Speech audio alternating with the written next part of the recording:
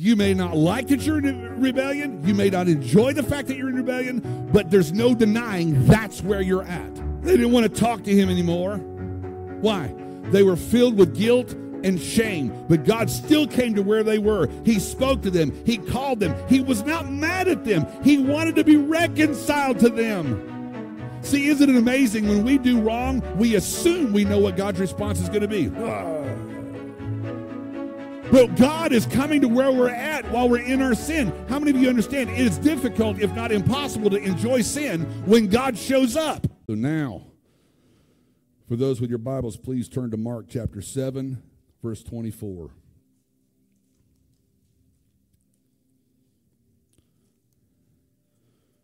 Verse 24 says, Jesus left that place and went to the vicinity of Tyre. He entered a house and did not want anyone to know it. Yet he could not keep his presence secret. In fact, as soon as she heard about him, a woman whose little daughter was possessed by an evil spirit came and fell at his feet. The woman was a Greek born in Syrian Phoenicia. She begged Jesus to drive the demon out of her daughter. First, let the children eat all they want, he told her, for it is not right to take the children's bread and toss it to their dogs. Yes, Lord, she replied, but even the dogs under the table eat the children's crumbs. And then he told her, for such a reply you may go. The demon has left your daughter. She went home and found her child lying on the bed and the demon gone. Most people come to God in one of two ways. This is not comprehensive, but it is general. Most people come to God through one of two ways, either by a godly example or by a painful experience. How many of you came to Jesus by godly example? Let me see your hands. Hold it up. How many came by painful experience? You see what I'm saying?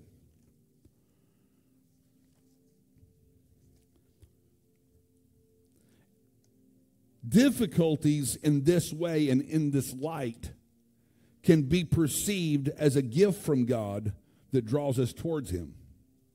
Here's where we can split hairs a little bit. Some people like to blame God for all the bad that's happened in their life. How many's been guilty of doing that? Something bad happened in your life. Well, God, if you was any kind of God, you would. Okay?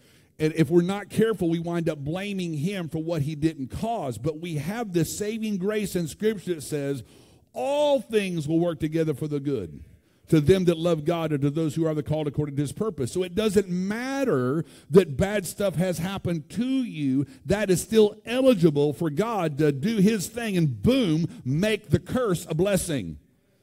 Does that make sense? So rather than blaming God for the bad things, we ought to be using the bad things as a springboard to launch into the deep of God's grace. Does that make sense?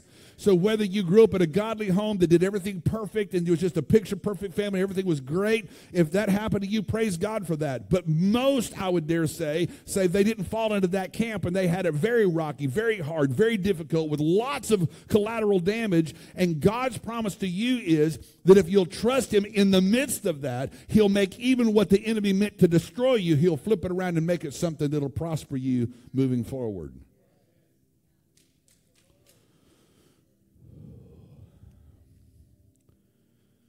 I've known of people that found themselves as being victims of an accident, a motorcycle accident, found themselves in jail or prison or arrested or all kinds of bad things that happened, and God took those situations and in and through them they found God.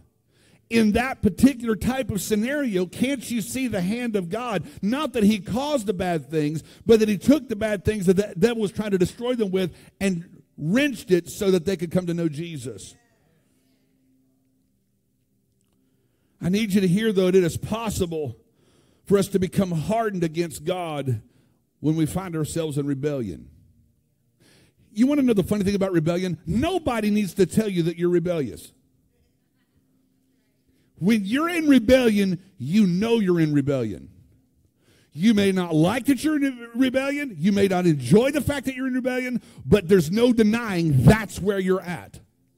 So when you feel the presence of God and you begin to push it back, or you begin to feel this urge just to weep and you suck back the tears, or you feel this urge to confess your faults before the Lord, and instead you pretend like they don't exist and put them behind your back, you know you're in rebellion. So I just want to be clear, I'm not speaking this in such a way as to somehow soften the heart of the rebellion, because I've learned something about people. The very situations that can cause some people to soften, that exact situation in somebody else's life can cause them to become hardened. I think there's an Arab proverb that says the same sun that causes butter to melt also causes clay to harden. You see what I'm saying? And that's why one size does not fit all. Listen, how many's ever made this statement? Listen, the Lord's going to have to get them, and I don't think he's going to have access until they hit rock bottom. How many's ever heard that before? I'm just waiting on them. As soon as they hit rock bottom, I'll call them, I'll text them, I'll reach out to them. But they're so messed up, if I talk to them right now, they're not going to pay attention, so they've just got to hit rock bottom before I deal with them. I want to correct that theology for just a minute. Because sometimes it's the lack of input and the lack of empathy that comes from the people of God in their life that caused them to be hardened. We think that they need to be mashed and brought low to where they'll receive. And sometimes it might just be that it was a kind word, a compliment, a pat on the back, an invitation to a meal. Any of these small things could have generated some goodwill on the inside of them. It's not for you and I to know what the right time or the right way to reach them is. Our job is to sling the seed. Our job is to sling the seed. It's their job to receive the seed or to reject the seed. Does that make sense? So throw out those invitations. Send those text messages. Fire off an email. An IM, a DM, and all the other ways that we've got to get a hold of people now. Just tell them, hey, thinking about you today, praying for you. Would love for you to come to church with me or to show up to these Dennis Rainier meetings the 24th through the 26th. Shameless plug. You see how I did that? That's pretty good, right? So be open to the fact that just because a hard time brought you to Jesus, that same hard time that somebody else is going through might be taking them away from him. We're all guilty of this, but we like to view other people's lives through our lens. Because when I went through that, it took this, and this for God to get a hold of my life. So obviously they're in the first stage of that, and it's going to take this, and this before God's going to be able to. We're not built. We are built equal, but we're not built identical. That's why we have different tastes. We have but to walk out to the parking lot and look at our rides or look across the room and see the different clothing that people are wearing to understand we're all built differently. Equal, but different.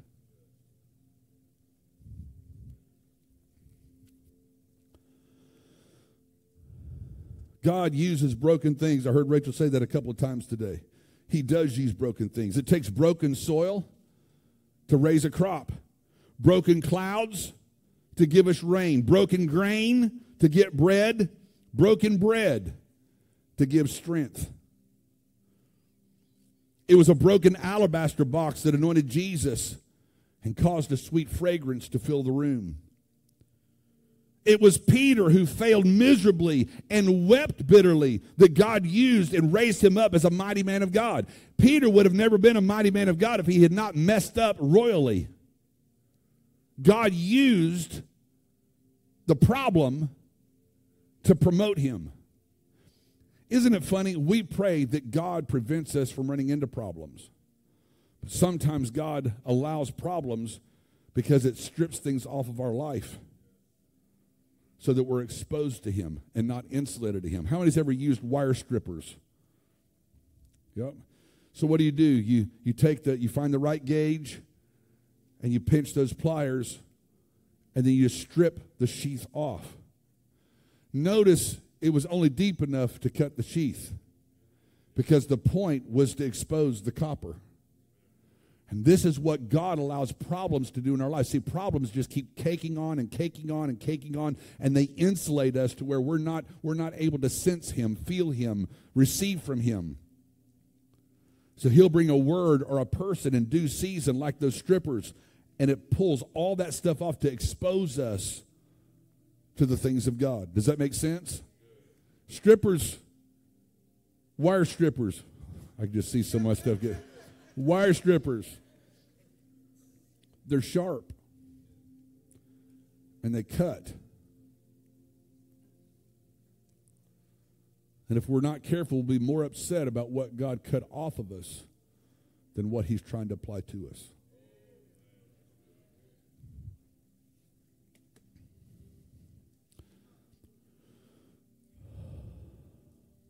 In the midst of your worst nightmare, if you go back to that spot, I don't know how many times in deliverance I've taken somebody back where they were being abused or beaten or some other things that I won't go into the graphic nature. But I've told them, I said, listen, I need you to go back to that moment. I said, I don't want to go back to that moment. I said, I'm asking you to trust me. I want you to close your eyes and I want you to go back and relive that for just a minute. And when they're in that zone, I say, now hit the pause button and look around the room. How many's ever thought you understood and thought you remembered accurately what happened until you went back and you found the video on your phone? And you hit the pause button and you zoom in and you zoom out. Oh my goodness, look who, I didn't know they came to the party. I didn't know they were there. Sometimes it's that way with our life experience. And we blame God that he wasn't there and he didn't intervene. But yet if we go back and look, God's always in the shadows waiting on us to cry out to him. See, God so honors our jurisdiction in our own life that he will not force himself into our life. He has to be invited. I've used this illustration before, but in today's society, you've got to be even doubly careful that if one of you is outside getting your rear end handed to you in the parking lot because 2 or 3 guys are on top of you, if I just jumped in just because I thought you were in a bad spot and needed the help, chances are I can go to jail. That's just the way that the law is today. But if you're down on the ground and you're getting the sense knocked out of you, and I said, hey, you want some help? Please help. Now I'm authorized. And God has been looking for authorization into our life. We wonder why there's so many problems and so much stress and irritations and things that I have to go through. God allows the problems to come into our life in the hopes that we will be in the midst of that and cry and say, Lord, I need some help. Because when we don't think we need his help, we don't cry out to him. So problems can be a blessing from the Lord. Not that he caused them, but that he used them to get our attention on him.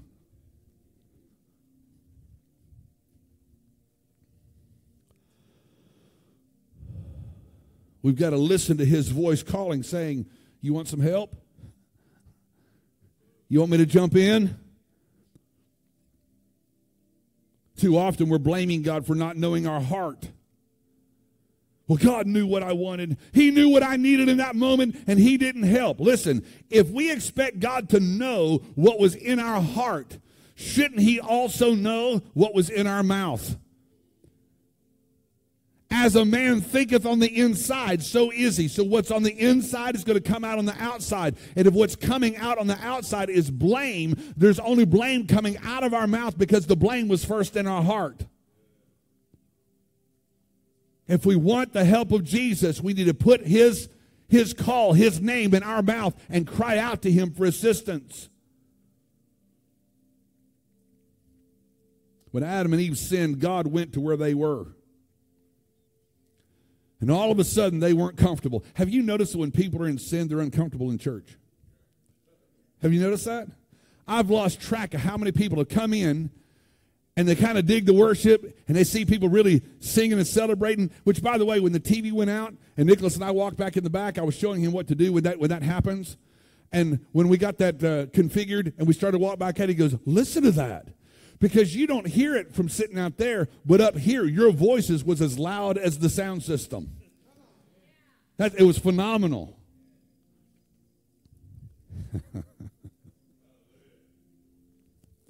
But when people, I've seen them come in and they'll enjoy the worship and they'll enjoy stuff that's going on, but all of a sudden, you start invoking the name, the blood, the anointing, the word. And all of a sudden, people are squirming in their seats, and they're bowing over, and they're looking down, they're scrolling their phone. They're doing anything and everything they can until finally they get so irritated they have to leave. Why? Because people that are living in sin, willfully living in sin, do not like hanging out in the presence of God. And I know there's always going to be one or two that's going to try to prove me wrong. And you'll be squirming on the inside, looking all cool, calm, and collected on the outside. But let's just face it, we're still uncomfortable. Does that make sense? They didn't want to see Jesus. They didn't want to talk to him anymore. Why? They were filled with guilt and shame. But God still came to where they were. He spoke to them. He called them. He was not mad at them. He wanted to be reconciled to them. See, isn't it amazing when we do wrong, we assume we know what God's response is going to be. But God is coming to where we're at while we're in our sin. How many of you understand it is difficult, if not impossible, to enjoy sin when God shows up? Huh? But he's coming not to cause guilt and shame and embarrassment. He's coming to try to, hey, would you please stop doing that and be reconciled to me? Would you just stop what you're doing and come home? It's kind of like parents running after runaway children. It's just the truth. Kids think they've had it and they know better and they're going to go do what they want to do. And the parents are pleading with them to come home. Why? Because they know that they will be watched over, protected, nourished, fed, watered, and clothed. Some of you sitting in the room right now might still think that God is angry at you. He's not angry at you. We're still living in the age of grace. I believe that it's on its way down. We're about to see the end of this come real quick. But right now, at this moment, we're still in the age of grace. He's not mad at you. He's trying to reconcile with you. So while you find yourself in a broken state, if you'll listen, you'll hear the voice of the Lord calling your name. If you find yourself in desperate trouble, you got yourself into, you can still count on God to be there for you. How, you say? Just respond. Respond to his invitation in repentance and faith. Repentance means turning away from the thing that separated you. Faith is turning towards God. I want you to hear that God will always respond to the cry of repentance and faith, no matter how desperate the situation. No matter how hopeless, no matter how helpless, God is there.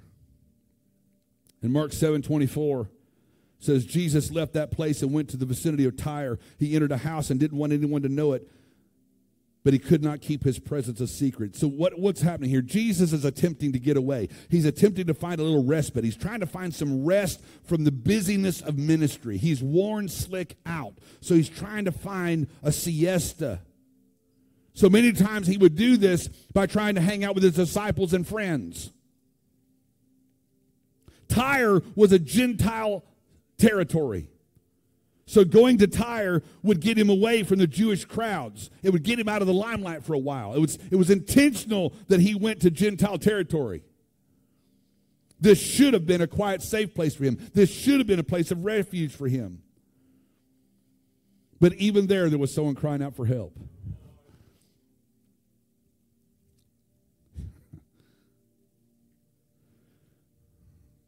Have you heard this story about the insurance agent who got a phone call from an excited woman? She said, I want to insure my house. Can I do it by phone? The man said, I'm sorry, I'd have to see it first. And the woman shouted at him, then you better hurry because the place is on fire right now. I can tell some of you don't carry insurance, so you'd understand that.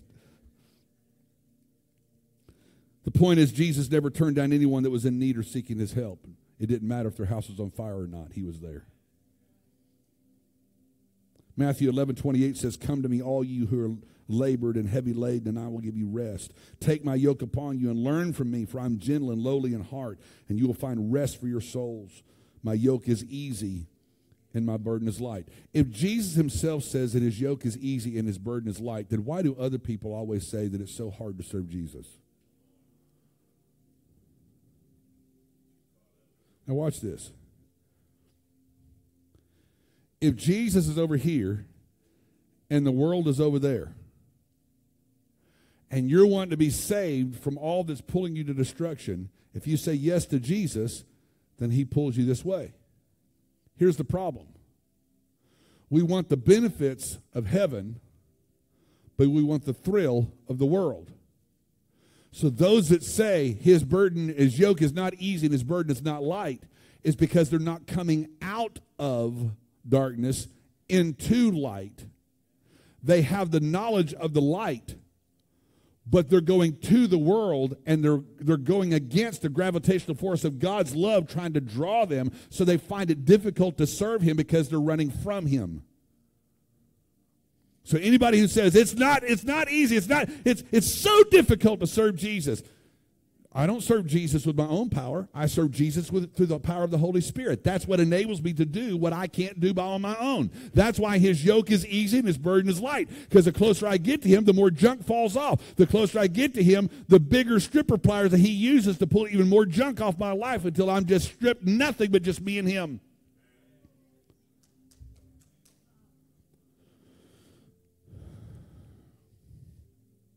Matthew 20, verse 28, for even I, the Son of Man, came here not to be served, but to serve others and to give my life a ransom for many. Have you noticed that a lot of people, when they come to the church, they don't come to serve, they come to be served. They come to get, not to give. There's got to be both, or this boat's going to be lopsided and capsized. Does that make sense? Christ can always be found in a crisis. Hear that. Christ can always be found in a crisis. So come to him just as you are with your needs, with repentance and faith. Mark 7:25. As soon as he heard about him, a woman whose little daughter was possessed by an evil spirit came and fell at his feet. Do you understand how desperate a woman has to be to run to some guy's feet and fall to the ground? Most of us, when we're in need, we still have to come dignified.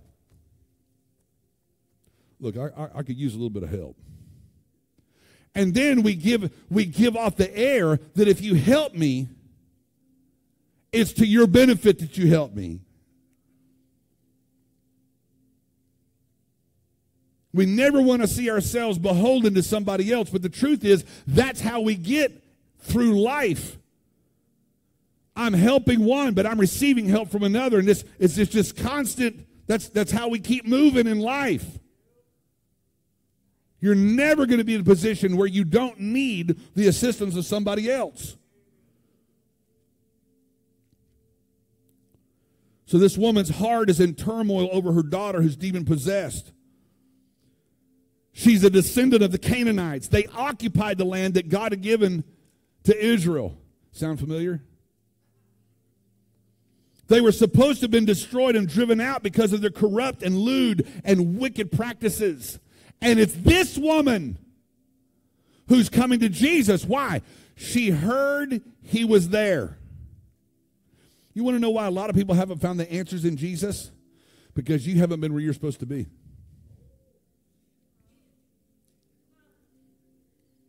That's why they haven't heard.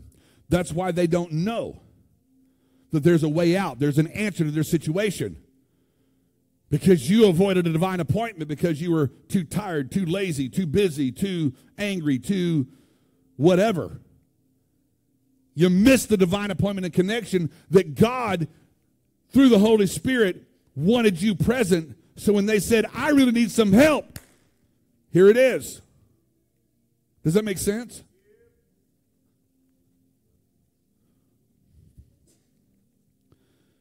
You know, it's very possible that this young girl was demonically controlled as a result of demonic worship that her mother could have encouraged her to do. You know how many parents live like hellions, and it didn't appear as though their life really reflected that they did. But they set this example for their kids.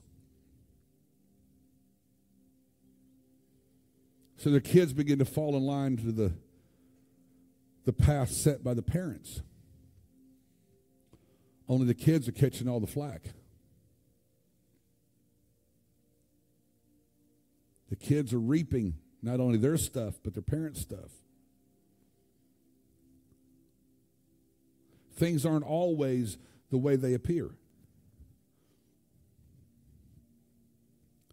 So this woman who's in a land that was given to the children of Israel hears that a Jew has arrived that has the answer to her issues. And she's so desperate, she fell at his feet to petition him for help with her daughter. Can you imagine what must have gone through the heart of that mother when there was no witch doctor, no pharmacy, no counselor, no friendship, no pill, no activity? Nothing can help her kid. She's exhausted all avenues. Nothing has worked. This mother is not only desperate, but she's scared. I remember when Lexi was a baby, she got bit by a scorpion. I had never been bitten by a scorpion, so I had no frame of reference. But Rachel grew up in Arizona. If you get bitten by a scorpion in Arizona, it can kill you. So as soon as she realized, hey, that scorpion just bit our kid, I killed the scorpion, and she's freaking out, which caused me to freak out. So I scarfed up Lexi, threw him in the car, and ran to an ER. Went in there saying, I need help, and I need it now. Fill out this paperwork. You don't understand. I ain't got time for paperwork. My daughter's been bit. Bit by what? A scorpion. And? Can't that kill her? Not in Oklahoma. But desperation will cause you to do what you wouldn't ordinarily do, to cause you to run red lights and avoid the police and jump across the desk and, at people and demand help and assistance. Why? Because when you feel like you're out of control and you have not what it takes in order to save your kid, you'll do what you wouldn't ordinarily do. And this is what this woman has done. She fell at the feet of a Jewish teacher. And he responded by saying, don't you know that I'm here for the Jews? Now, what was he saying? Jesus understood his assignment. His assignment was to so teach and release what he had to the Jews that the Jews would wind up being the ones that taught the world about who he was. But the plan didn't work out that way. So before it went into second gear and another level of grace that opened up for the rest of us, this woman is jumping the line. Remember when Jesus was told by his mom, said, hey, they've run out of wine. He said, woman, it's not yet my time. She ignored him, looked at the people and said, just do what he says do. And she left. She put a demand before his time. Y'all ain't hearing anything I'm saying. See, some of you can think you're so late, and if Jesus did, it's too far gone. And it's not too far gone. It's not even time yet. You're a little ahead of the curve. But if your faith is there, God has proven he'll violate his own rules in order to take care of you. It's just like wanting the cookies to be baked in the oven and the timer still got 3 minutes. So you ding. God is so good that when you force that timer, the cookies are done.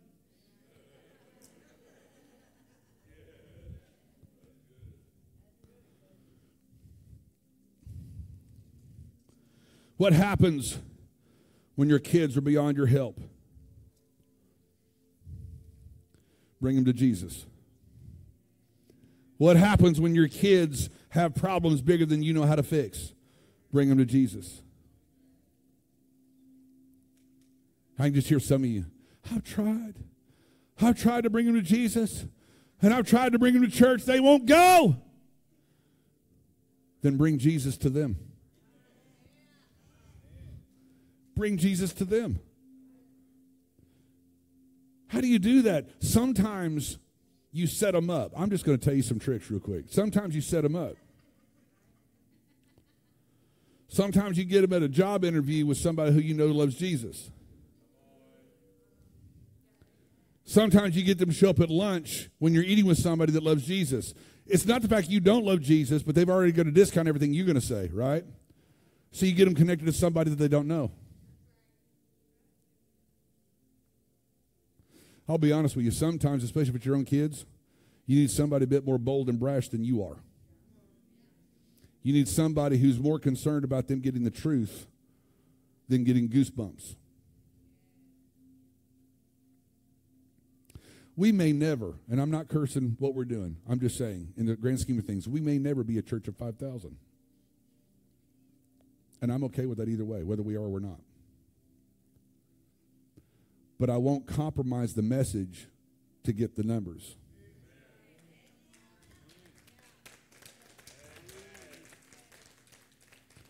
The truth is the truth. People have to hear it. Because if I don't release the truth to them, I'll be met with a new truth when I stand before God. You catch what I'm saying? So I'm going to see to it that the responsibility of your eternity lays squarely upon your shoulders, not mine. And I do that by seeing to it that you have the truth.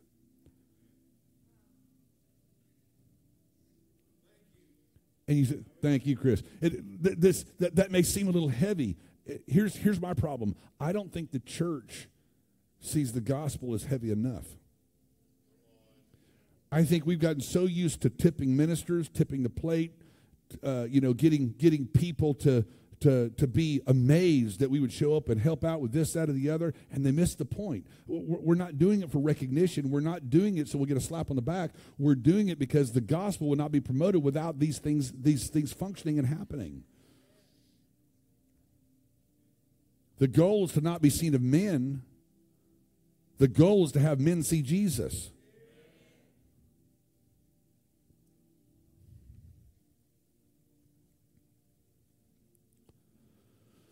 Can you imagine a young couple out of wedlock, had a child way too young, the child is given up for adoption.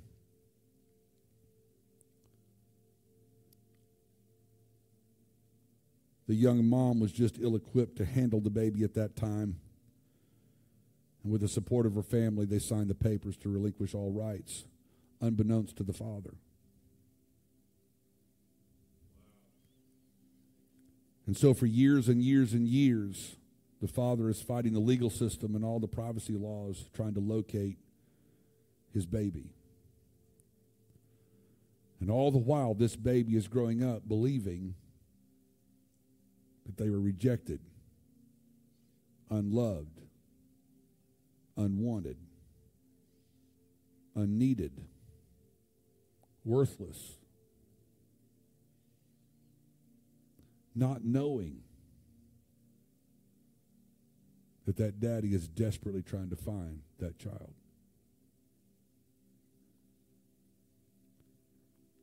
So one day, when the child is 50, 60 years old, and the dad is quite aged, he finally finds him.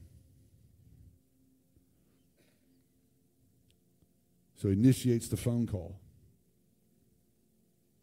I'd love to meet you. And the child, angry because of their perception, says some unthinkable things and slams the phone, wanting nothing to do with the father who for most of his life has done nothing but search for the child. While that illustration is not perfect, I hope it gives some gravity to how other people are that we come in contact with that are angry because they don't believe that God wants them, loves them, cares about them, or is mindful of their situation. And here you and I house him, and we don't share him with them so that they can know how loved and wanted, and because God chose you and I to be the faithful delivery person to get him connected to them. That's why some people find themselves on their deathbed angry at God, because their whole life they've imagined that he had abandoned them, didn't want them, left them to people that were less than kind and generous towards them, and they blame all this on a God that they never knew. Why didn't they ever know who God was? Because you and I didn't share him with them. That's how heavy this thing called sharing the gospel and ministry is. If you're doing ministry right, it's taxing. That's why Jesus had to get away. That's why he went to the land of the Gentiles. Why? To get a B&B and to be away from those needy Jews for a minute, because it was taxing. But he walked away from needy Jews and found a needy Syrophoenician woman. Because needs are real across ethnicity and across geography. And that's why it doesn't matter if you're trying to sleep, trying to rest, trying to have a vacation, trying to get your work done.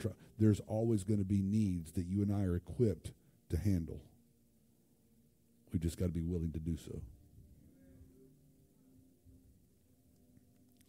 So this woman came in desperation. Because she was desperate, she found herself humble. And not only was she humble, but she was persistent. She wanted help. She would beg. She would plead. There was no room for pride.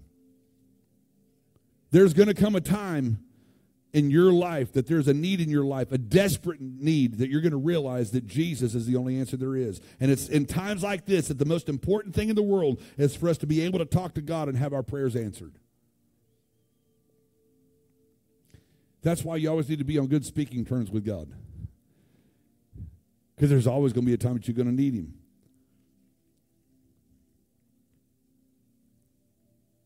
I don't know how many times people have come to me to try to tell me about their problems, their needs, their situations that's going on. And a great question to ask them and to ask them to reflect on is this: are you in a position to be blessed? And I said, what are you talking about? Are you living in willful disobedience? Because if you're living in willful disobedience and you're expecting God to bless your life, you're asking God to violate his word.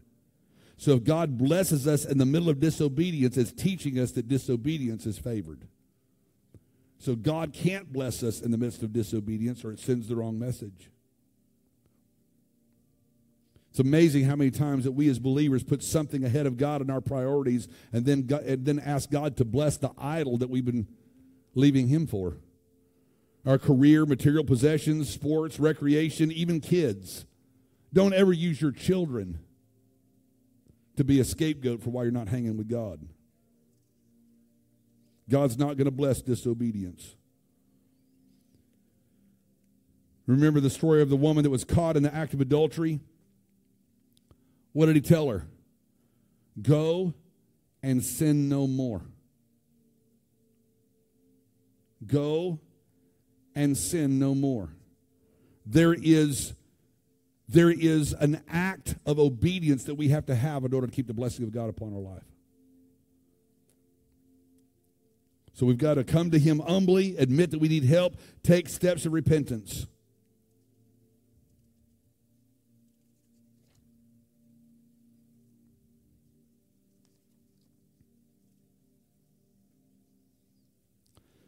I'm going to read you an illustration, then I'm going to pray for you. During World War I, there was a British commander that was preparing to lead his soldiers back to battle. They'd been on furlough. It was cold, rainy, and muddy. Their shoulders sagged because they knew what lay ahead of them. More mud, lots of blood, possible death. Nobody talked. Nobody sang. It was a heavy time.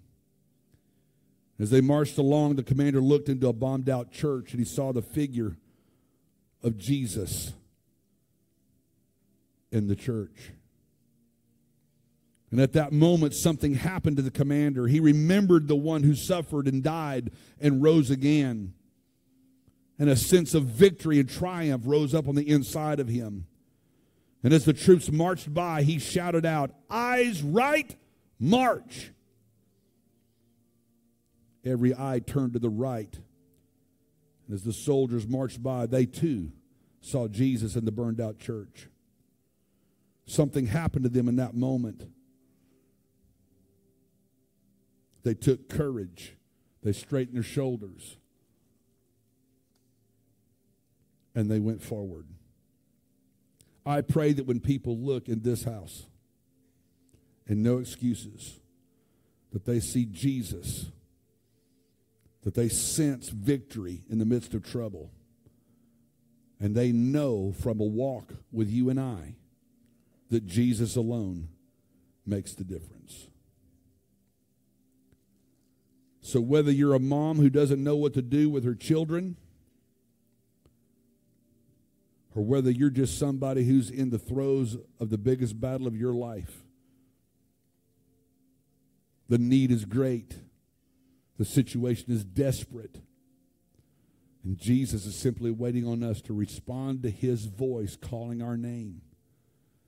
He's not calling us to beat us up and to tell us how bad we've been. He's calling to us to reconcile us back to him. We've got to stop running from God and start running to him. And if we've preached a gospel that causes people to run from him, we're preaching the wrong gospel.